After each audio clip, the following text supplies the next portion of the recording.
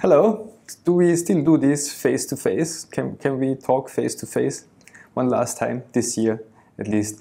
Today is the 27th of December 2020. This is my last video of this year.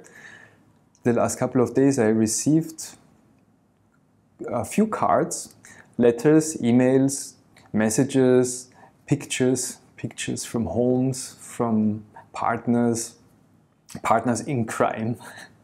Doing my lessons together on YouTube here, and I've been very touched by your messages, pictures you're sharing, so I can see who you are, I can read your stories, I can read your story, and I'm touched. I'm quite I'm happy, yes, and that I have such a good crowd.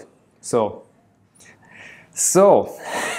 for the last lesson of this year, I actually had in mind something quite elaborate of my own design, a lesson which brings us from sitting to standing.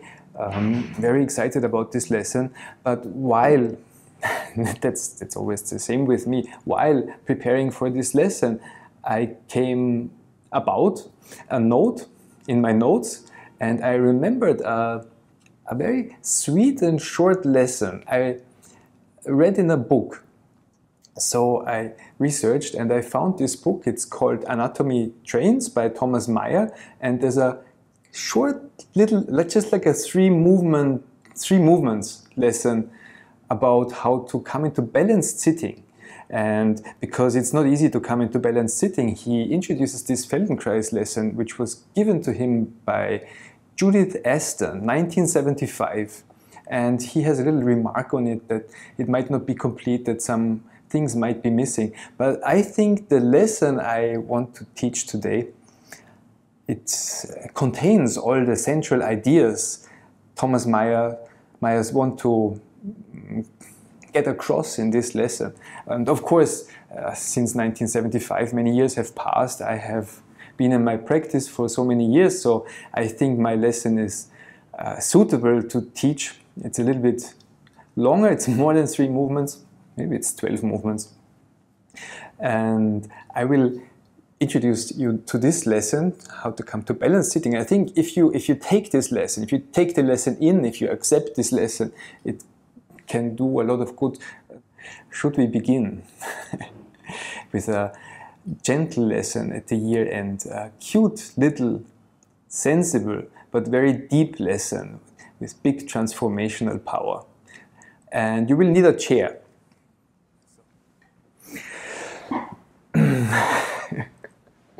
So when you come to sit in a chair and you lean back, there's not much you can do except for sitting, and you can't move much except your neck.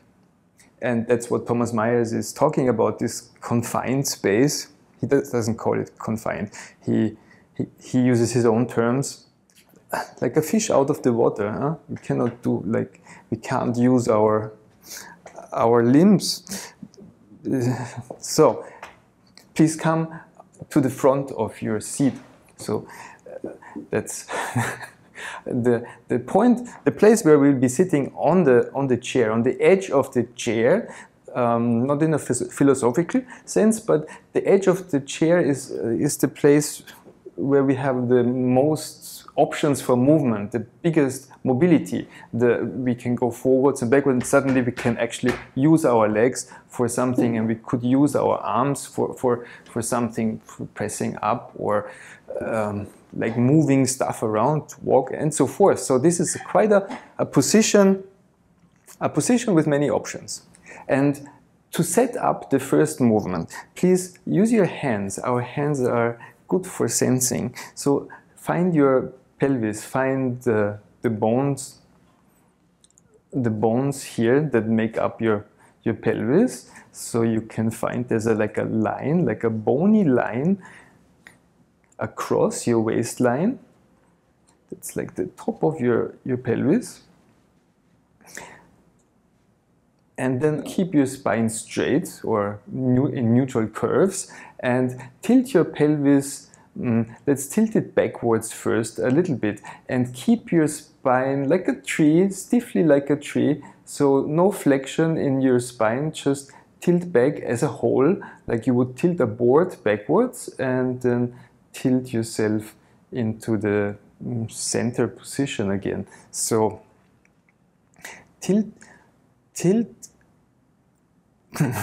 that's the word, tilt backwards, tilt backwards, tilt backwards, and only long before you would fall backwards and then come back up. And use your hands to control and to sense what's going on, what's happening in your spine, and there shouldn't be happening much except for muscles tensioning up and then releasing again.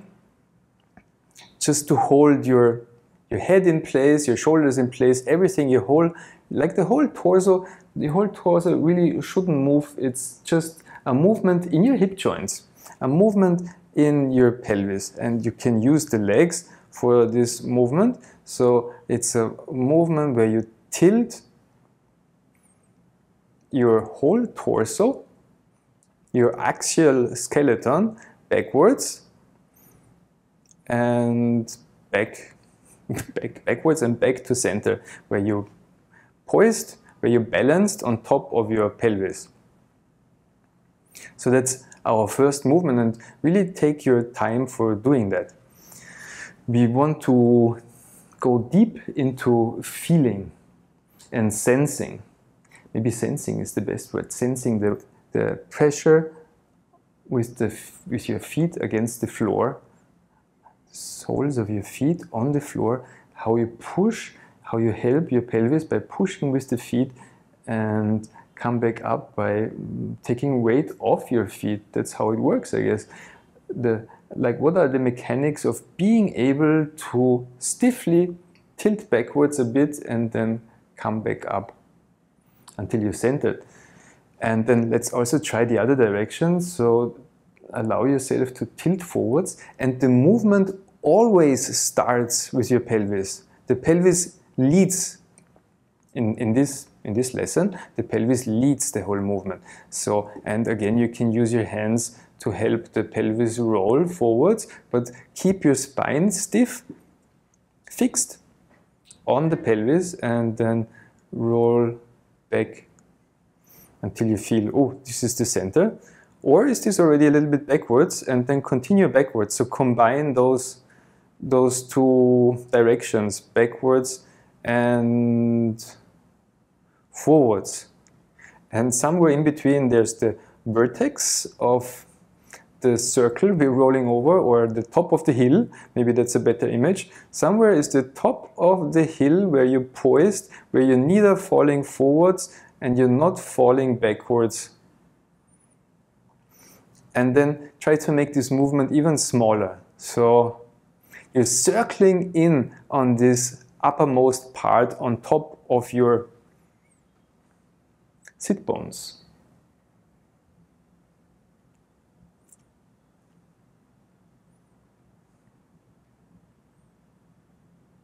And you might close your eyes if you can keep balance without your eyes. So when your eyes are closed, if you can keep balance, if you feel safe doing so, close your eyes when you tilt forwards a little bit and you catch yourself. When you close your eyes, you can feel it much better actually, how you catch yourself with your feet. So when you tilt forwards, your feet start to bear more weight.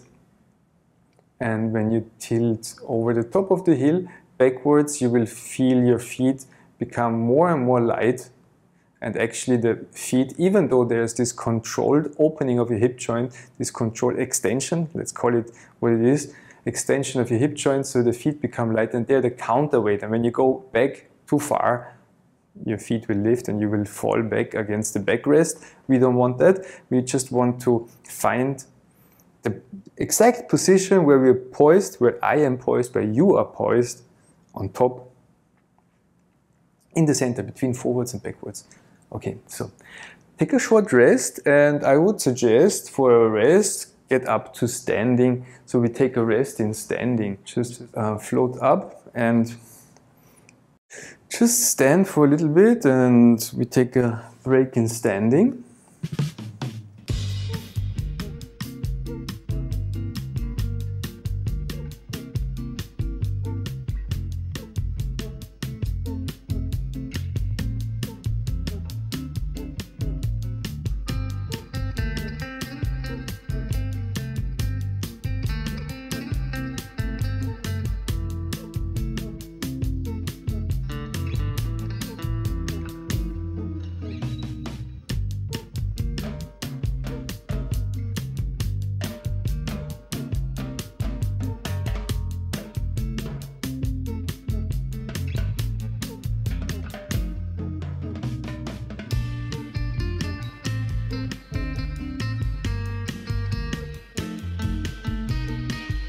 Please come back to sitting.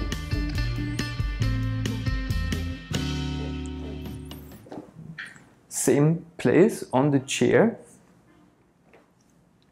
Then again, use your hands on your pelvis, on your torso somewhere, to find a place where you can feel movement, where you can feel your spine, where you can feel what you're actually doing. And this time we will modify this tilt. Tilt your pelvis backwards, so the pelvis tilts backwards, but this time allow your back to round. So you round your back, and one constraint, keep the middle of your head on top of your pelvis. So when you round backwards, don't bring your shoulders backwards, but like this. Don't do this, don't bring your shoulders backwards, but keep your head on top of your pelvis. So you round backwards like this, and like your nose is on top, somewhere on top of your pelvis. Where is it? So you start to form like a half circle, and not an upwards facing C, but a forwards facing C. Pac-Man. Wow, Pac-Man facing forwards.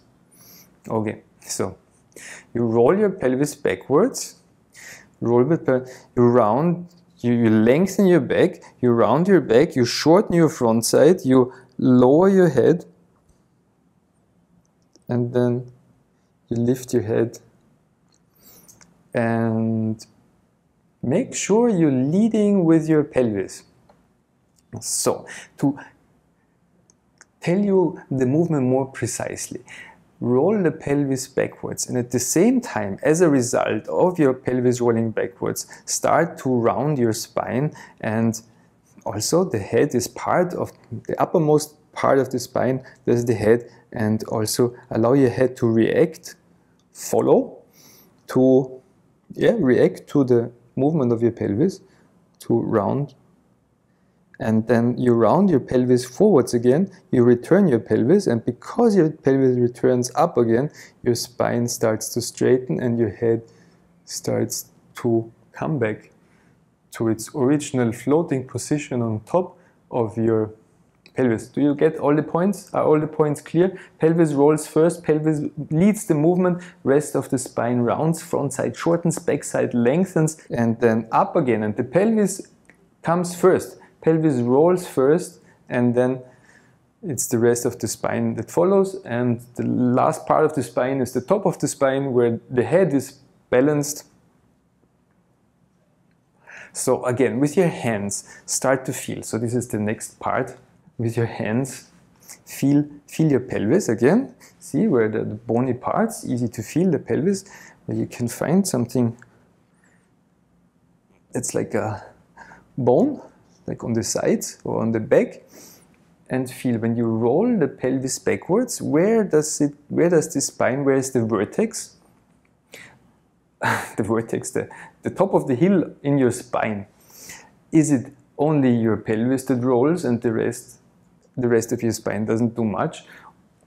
Let's try this first. Just the pelvis rolling backwards and then come up onto the points of sitting, the sit bones. The pelvis rolls backwards and then up onto the sit bones again. So there's a lot of movement in the lower back. and not so much in the upper back. So the next time you roll your pelvis backwards, try to shift that point, this vertex, the belly of the curve a little bit more upwards. So when you round the pelvis backwards, the movement is not so much stuck in your lower back, but like the middle of your back comes backwards. And the middle of your back erects back in response to the movement of the pelvis. It's always the pelvis that moves first. So the pelvis rolls backwards, and really use your hand, maybe press with your hand against the middle of your back, and with the other hand, the palm of your hand, have it on your lower back to feel that there's not much movement in the lower back, but the point of inflection, the most rounding is happening in the middle of the back. And of course, so we're used to use the eyes to find balance, to not move the head stays stick. Do you know the video of the chicken that doesn't move the head when the farmer is moving the chicken? Or the owl, they can, I think eagle can do this too. So don't be a bird, but be a human. Allow your head movements to follow the movements of your pelvis. So round your pelvis, roll your pelvis backwards, round your back, maybe in the middle, and also allow your head to sink, but keep the head like before on top of your pelvis, and then come back up again. So do you understand what I mean? This point of the furthest behind part of the spine, that it can be in different locations. So you can round only your pelvis, or you can round the middle of your back or the top of your back, and we distribute the movement throughout the whole spine proportionally, like a proportionally distributed movement.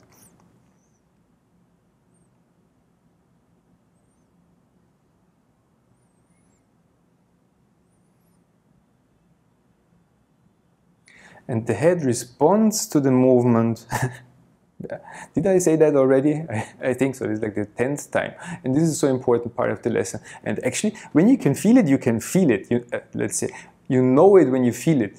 So when the head reacts to the movement of the pelvis, then suddenly lifting the head back to its original position, or where is the origin, is very easy. And lowering the head in response to rolling the pelvis backwards is also so easy.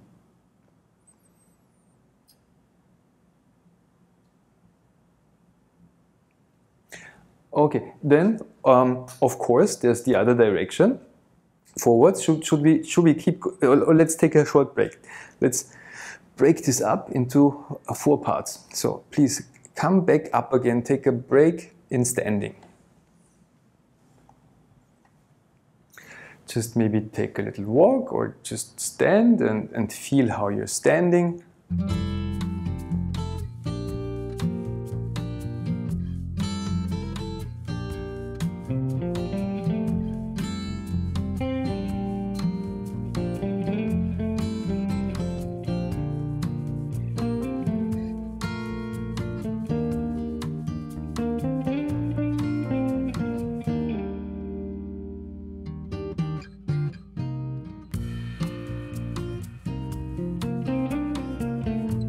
How, if you're standing already changed, if you can feel, oh la la, there's so much freedom in my pelvis, and I can have the pelvis further forward, the backward, or the head further, yeah, so you can already feel it starts to align itself. That's the beauty.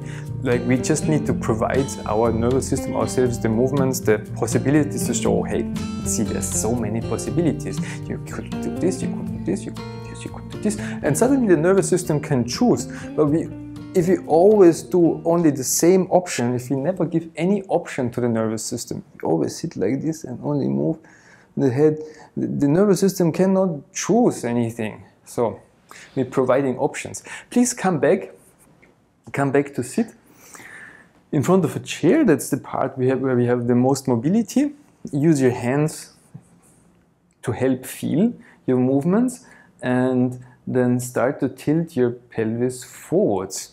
Allow your pelvis And I use this trick today. I don't have a belt, but I take my trousers, the top part of my trousers, and I pull it up a little bit, so to help my it's a nice little trick, to help the pelvis roll forwards.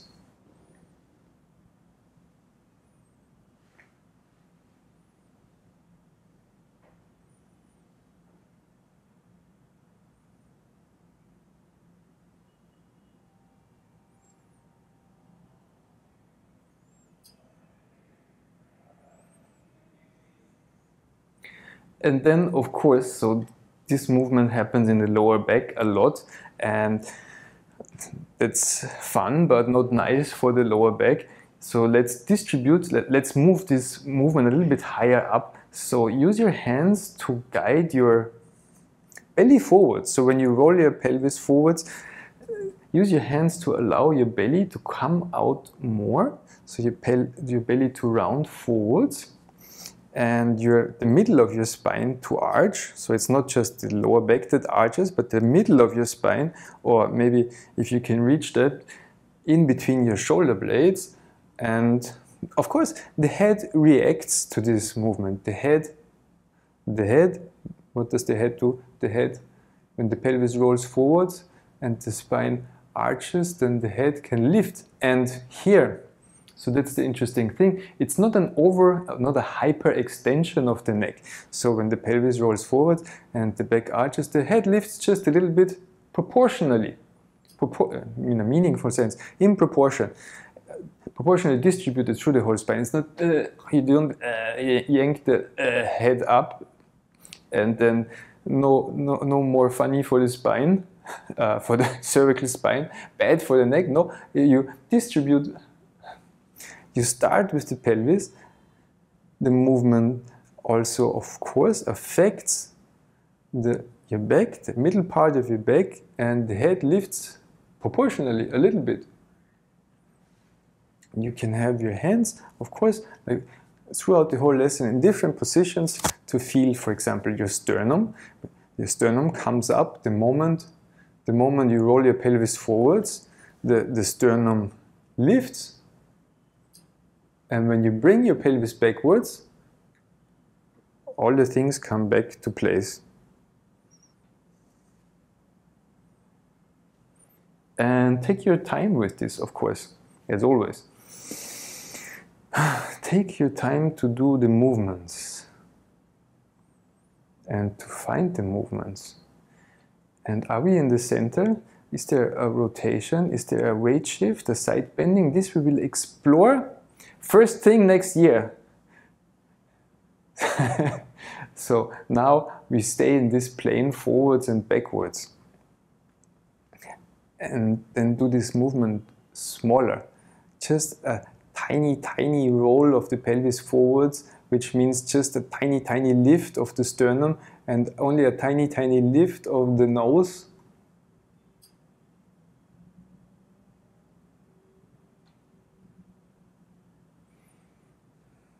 And so I take a rest here, this is nice, and then I stay there. You can continue. I stay there because I find it very interesting at this second. I find it so interesting, to have my pelvis support the lifting of my head.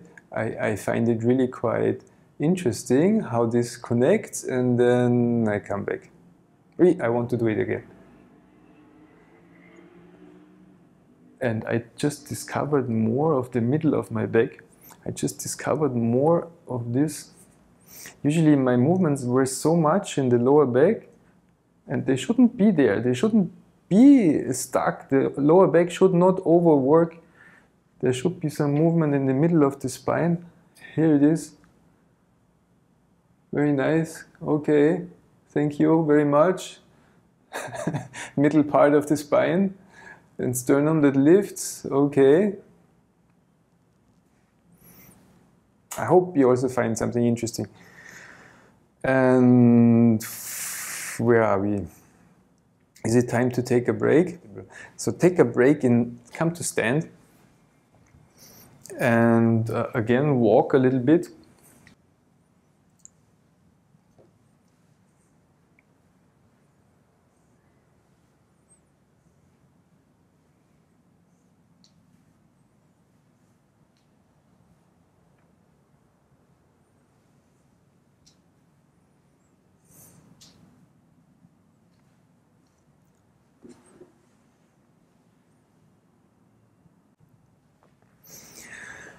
And then we come to the last part.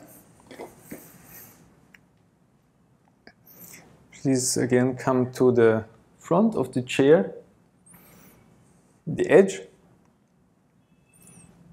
Use your hand to feel, and this time roll your pelvis forwards again, like the last thing we did, and let your whole spine and your head respond, and then come back and continue the movement and continue to roll the pelvis backwards and let your spine round and your head sink. And then come back forwards again. So we combine the last two motions, rolling the pelvis backwards and forwards. And it's still a very simple lesson. So it's so straightforward.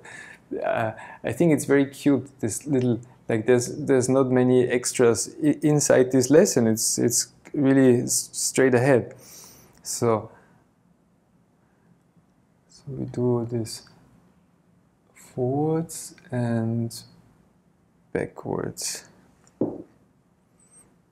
Forwards and backwards. And continue, but I give you the next task.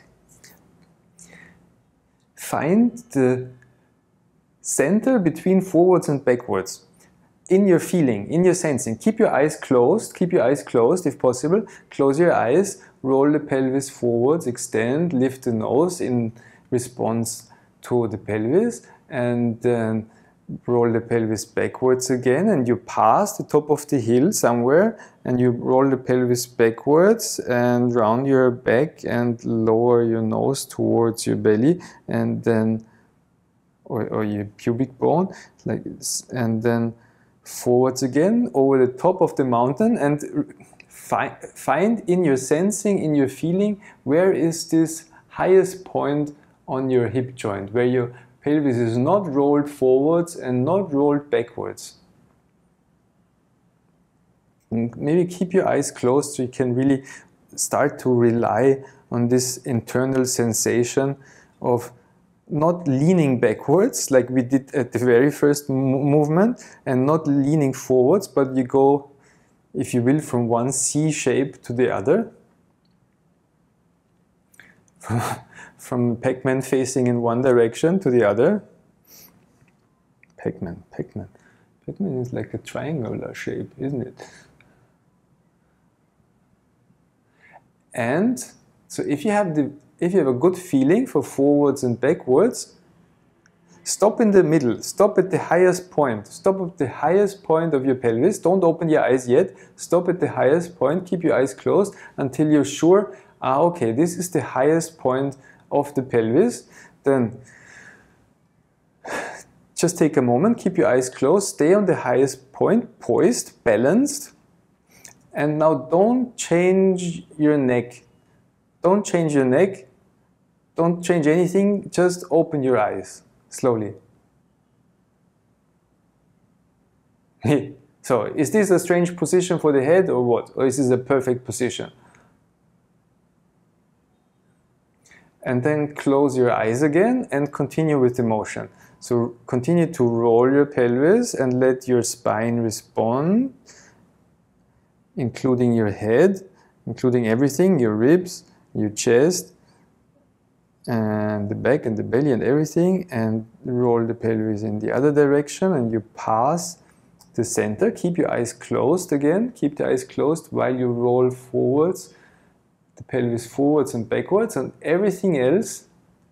So this is starting to become an image forms. The pelvis is rolling backwards and forwards. Keep your eyes closed and try to just sense and form an image, like have an internal idea, representation of your pelvis. You can feel your feet on the floor, your hands, the back side, the front side, the two sides, left, right, your shoulders in relation to your pelvis, and how the head drops when your pelvis rolls backwards and how your head lifts when your pelvis rolls forwards. And every time you, how do you know you're forwards or backwards? But every time you pass through the middle, you pass through the middle. Like, find that balanced center when you pass through it. Just like check a checkpoint in a car race or in a train station. You don't get out of the train, you don't stop. You just know, oh, I just passed this station. And then change directions again. And start to center in on this middle part. Am I taking this too far? Continue, continue, continue, continue until you can make the movement around the center slower and smaller and smaller and smaller until you really feel, okay, so this must be the top of the sit bones. So these are the top of my pelvis. So this must be like the neutral of the spine, not extended, not rounded. This is probably the position where the head is balanced on top, just like you would balance a basketball on top of your finger.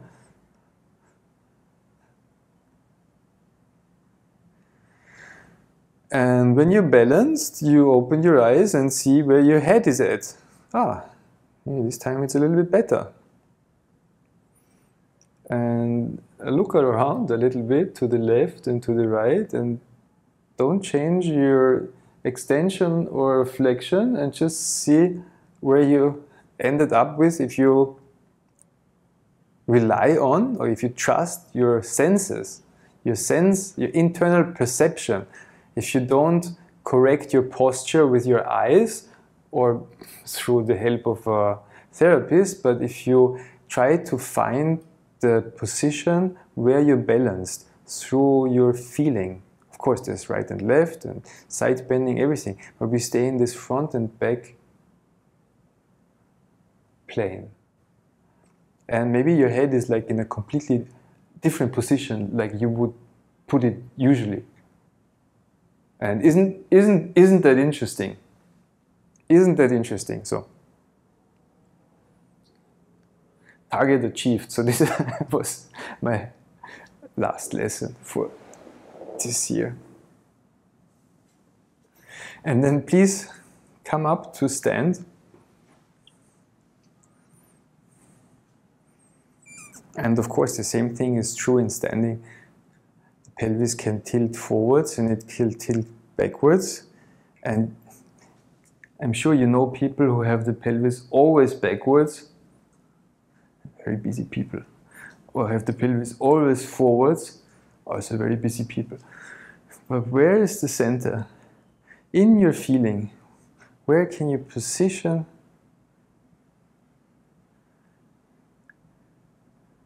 we trust in ourselves to sense and to feel.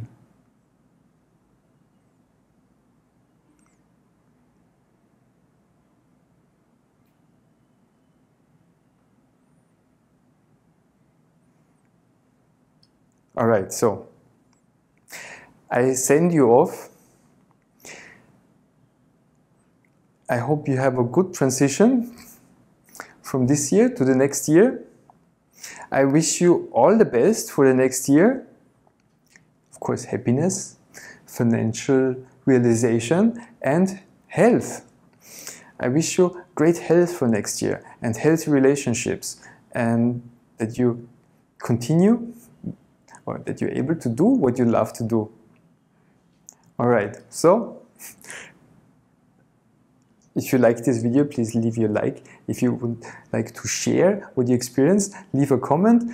Thank you for watching, and see you next year in the next video.